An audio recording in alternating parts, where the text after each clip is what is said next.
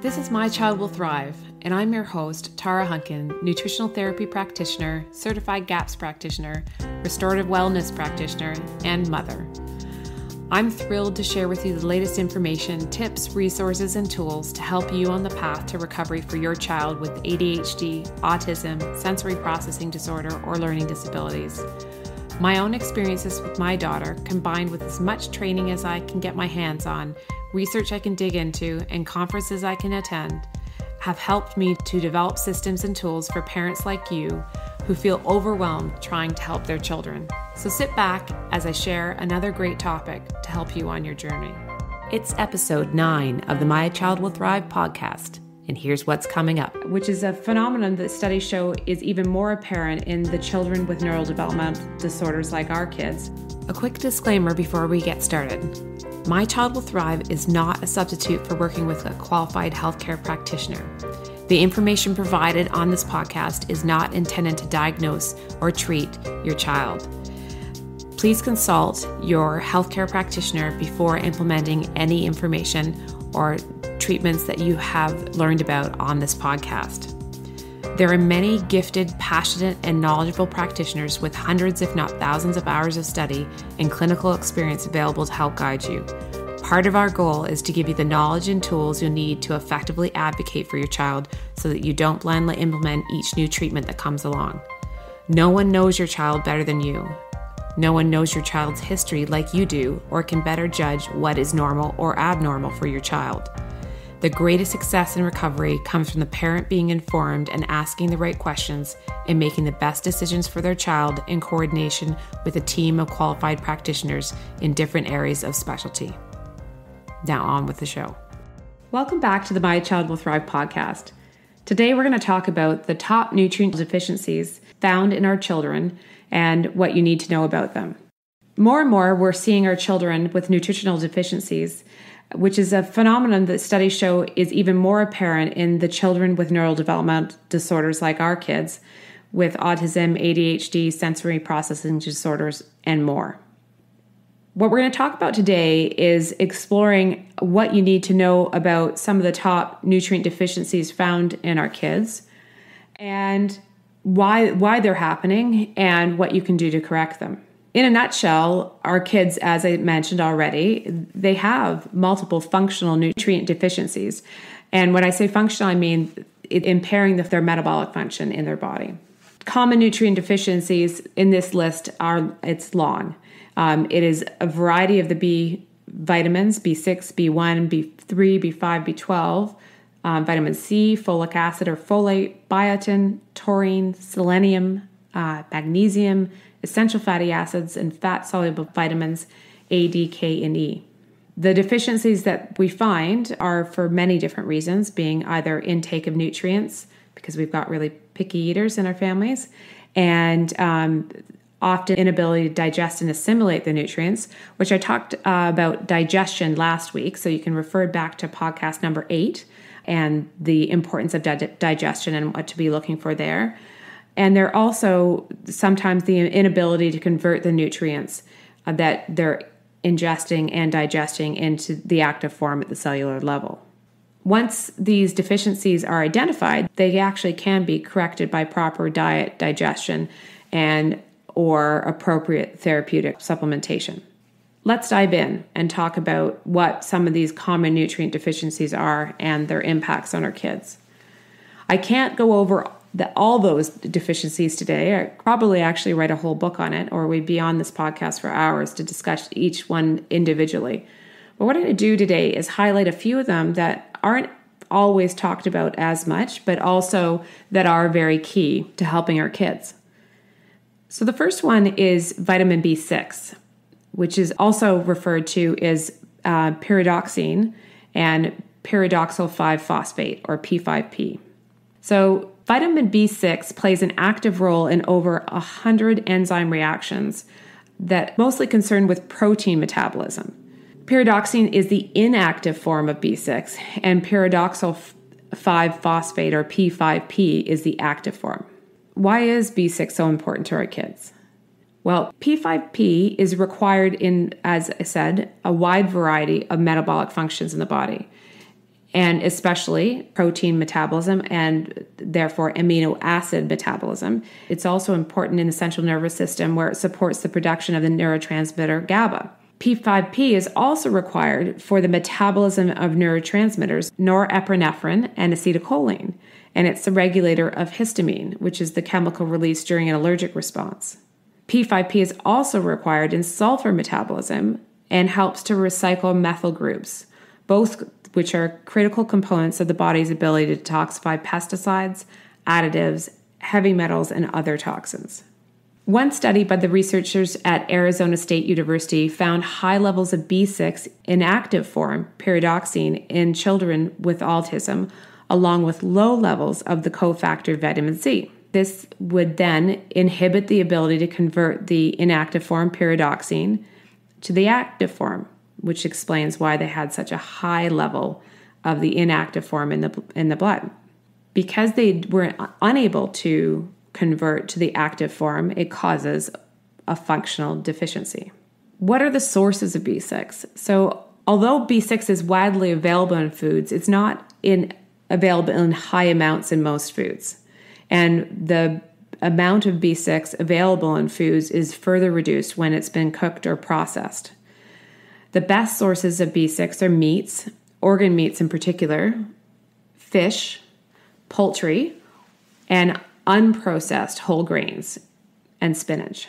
If you go to the website under this podcast number 9, you'll find a link to the article I wrote on this last year, and there will be a full list in that article of food sources of B6.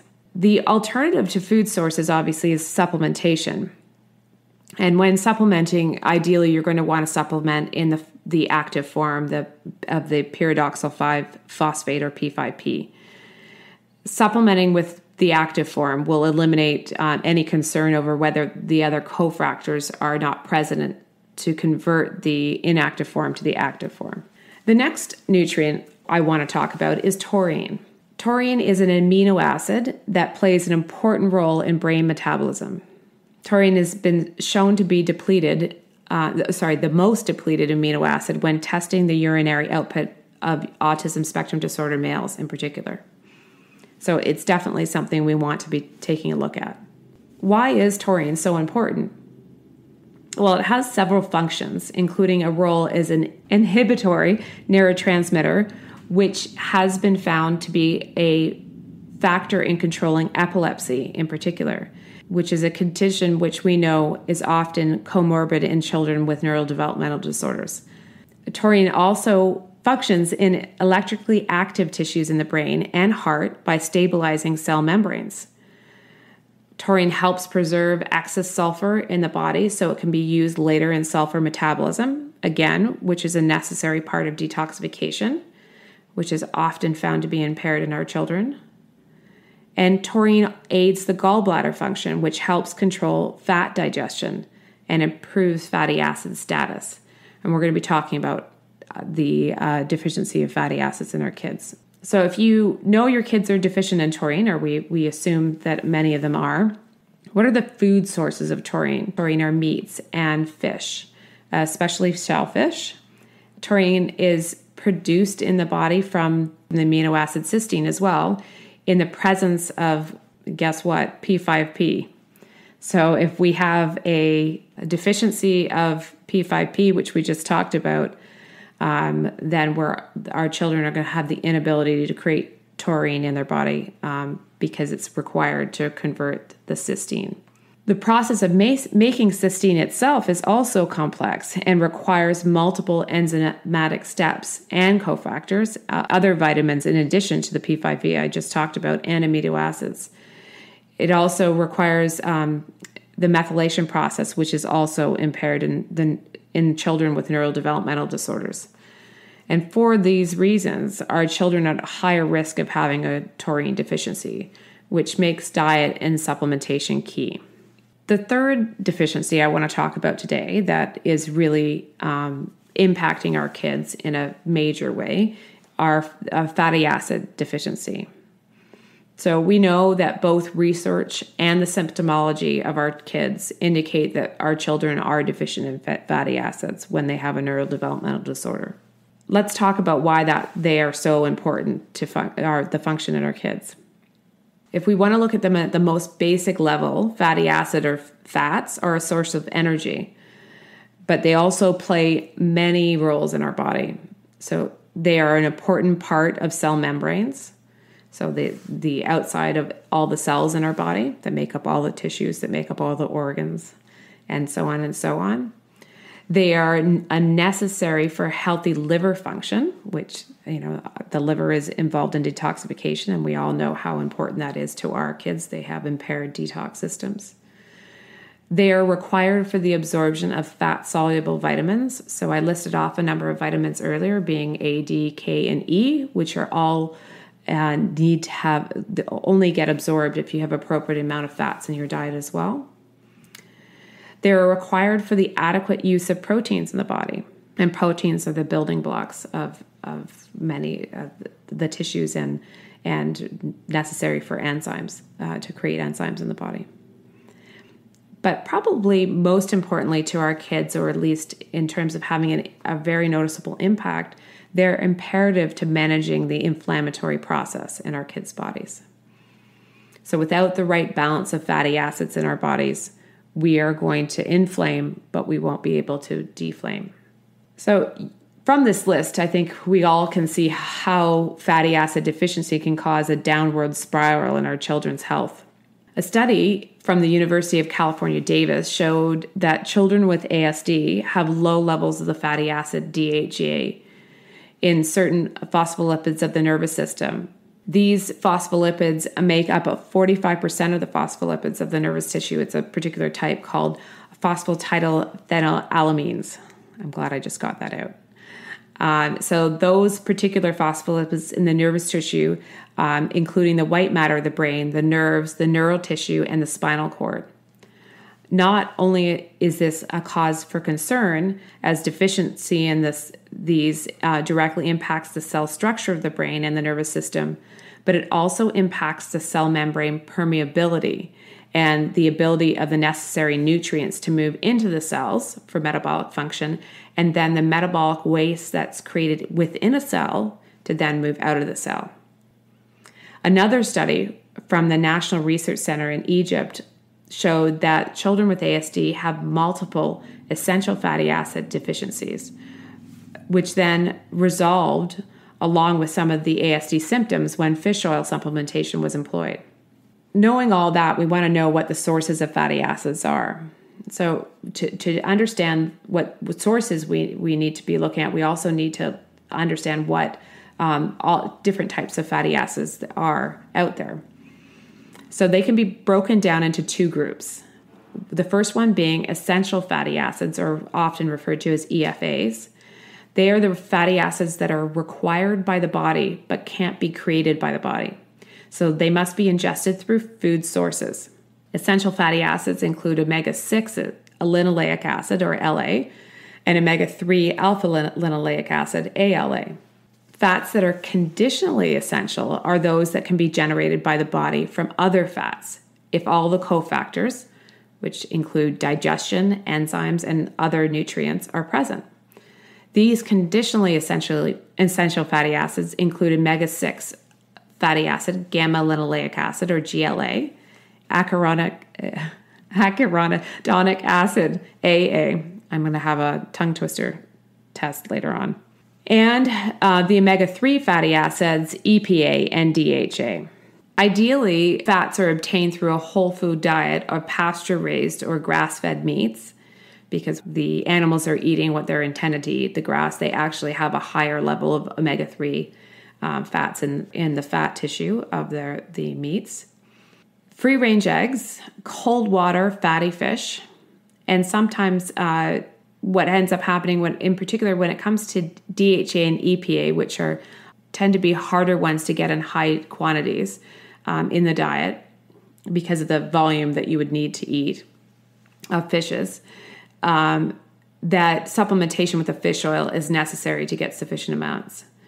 So quality source of cod liver oil or other fish oil is good. And cod liver oil I particularly like because it also is a good source of the fat-soluble vitamins A and D, which are commonly found to be deficient in our kids as well. I think from this you could see, you could write a whole volume or volumes of book of the implications of nutrient deficiency on the health of our kids. But just understanding the basics of a few of the nutrients that we are finding deficiencies in our kids of, and we can then start to move forward, because in terms of correcting them, the steps sometimes are similar for each of the deficiencies themselves. With that in mind, let's jump forward to that, just talk about why and then how we fix them. I think we've talked about some of this already, both today and in last week's podcast on digestion. But poor digestion is probably the number one reason, along with not ingesting, having a nutrient deficient diet, because our kids are picky eaters.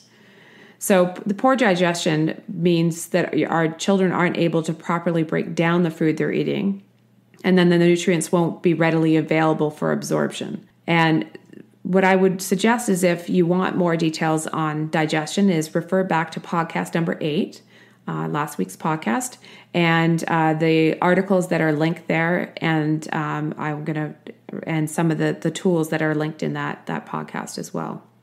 So the second thing would be an unhealthy GI tract, which is a result of poor digestion, and other factors often. It could be overuse of antibiotics, or inability to eat in a parasympathetic or a high stress. You're in a sympathetic state all the time, or your child is. So that, again, the unhealthy GI tract, which is typically a downstream result of poor digestion of some kind, leaves you with unable to absorb the necessary nutrients, which again leads to these functional deficiencies that our kids have. And then the last one being the inability to convert and use the nutrients at the cellular level. And this occurs often due to some genetic mutations that impair nutrient conversions and limit the cofactors that are necessary for the conversions.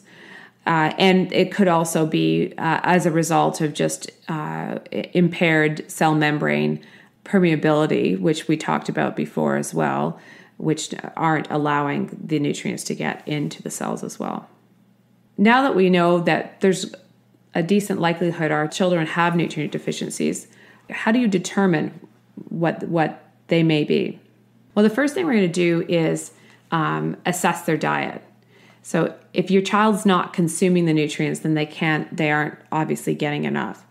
And there are lots of great resources out there in terms of looking at what nutrients are available in the foods that your kids are eating, so you can get an idea of what they might be missing out on. If you're writing everything down, then you take a look at these resources, you're going to be able to get a better idea of what nutrients they're getting through diet. There's a link to one website resource that I really like, to find out what nutrients are in each of the foods that our kids are eating. So if you go to the My Child Will Thrive website, podcast number 9, you will see a link to that website, which is WH Foods. There is also a need to assess their digestion, because we've talked about how much digestion impacts that. So one of the tools I've created, once you've tracked their food and the food, mood, sleep, and poop journal, then you can take a look at the digestion cheat sheet I've created to give you an idea of what signs and symptoms are linked to different types of digestive dysfunction and what you can do about each of those. And you can review this with your practitioner as well. You can also assess their digestion through a comprehensive stool analysis. So that test is something that you can do through your practitioner and get them to sit down and go over the different markers that are in there to help you assess the state of your child's digestion and gut health. The other thing you can do is you can have your practitioner run hair, blood, or urine testing. The best thing to do is discuss the pros and cons and the costs and benefits each with your practitioner. these tests can sometimes identify the nutrient deficiencies your child is having the most trouble with, but they aren't, doing these types of tests are not necessary in order to move forward. Once you've established that your child has a nutrient deficiency, or you have a fairly good indication that that's the case, we want to know how to fix these deficiencies. So the first thing to do is ensure your child's diet is including the appropriate amounts of nutrients. We want to minimize the amount of processed foods, because processing the foods actually strips the nutrients out. And even if on the box or a label it says it has certain nutrients in there, they're often added back in. And because they are synthetic in nature, the body doesn't recognize them the same way and isn't able to assimilate them and utilize them the same way as when they're found in the whole food unprocessed form. And obviously, we're going to do whatever we can to correct and support their digestion and gut healing by using digestive supports and the gut healing protocols, including using a probiotic. And again, I refer back to the digestion cheat sheet, which I mentioned earlier, and I will link in the podcast show notes. In addition, I would take a look at the blog post on the 3 R's to healing your child's gut. And I'll put another link to that article in the show notes as well. And then I would also consider, along with your practitioner, supplementing with therapeutic doses of the nutrients where necessary. So this is where getting the help of a qualified practitioner is really important, because dosing is likely going to be different than the labeled instructions. And you have to be cautious, obviously, in certain circumstances of toxicity implications with some nutrients. So working with a qualified practitioner is really important when you decide to use therapeutic doses. It is also really important to ensure that you're using the best quality supplements you can afford. This is what I call professional grade supplements, and they are usually only available through a practitioner, and they are manufactured to the highest quality manufacturing standards and are tested and have lots of quality controls in place. You also need to make sure that you are double checking with your practitioner that they don't have fillers or additives that your child may be allergic or sensitive to. So things such as dyes or gluten or dairy, if those are things you're avoiding.